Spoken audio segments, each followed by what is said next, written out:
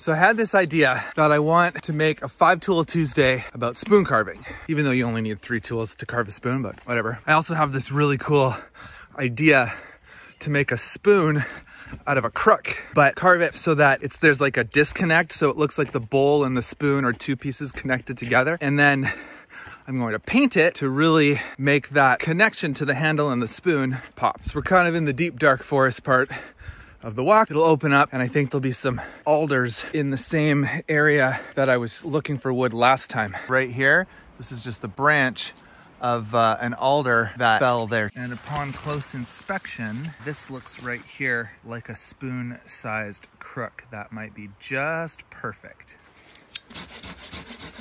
Now you can see that. I got about 3 regular sticks and then this little crook. Let's go carve some spoons.